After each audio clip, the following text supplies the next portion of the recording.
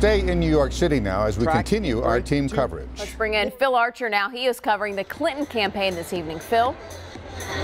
And Hillary Clinton will be speaking live inside Javits Center here tonight in just a couple of hours. But here outside, the party's already started. They have blocked off 11th Avenue, and several thousands of her supporters, I should say, are now crowding, packing into it. They're expecting a huge crowd in and around the center tonight. At the same time, we're also hearing about record lines, record turnout at polls all across the nation. We saw some of that for ourselves here in New York City today. Joanne, hello from New York City. Following Donald Trump and Hillary Clinton to the polls here, tens of thousands of their fellow New Yorkers are enduring long lines to cast ballots.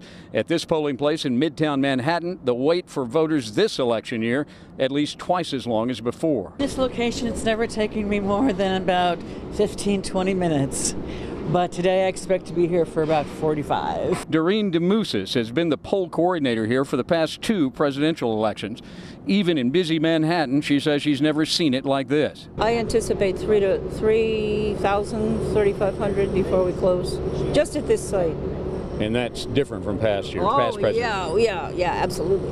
Way more. No matter who they're for, DeMousis says many voters are telling her and her staff they feel in this election they have to vote. You know, can I show you something? Olivia Giovetti told us for her, it's about duty and family. That woman right there is my grandmother. These were their pictures when they immigrated from Syria in the 1920s. Right. And she almost didn't make it out. I voted for her as much as I voted for myself today. Yay. The polls close here in New York City tonight at 8 o'clock Houston time. By that time, we should have some idea of which way this race is breaking nationwide. But with those long lines at the polls, it's a pretty good bet this is going to be a long night. We're going to be here for you throughout, bringing it to you from New York. Till then, I'm live in New York City. Phil Archer, KPRC Channel 2 News.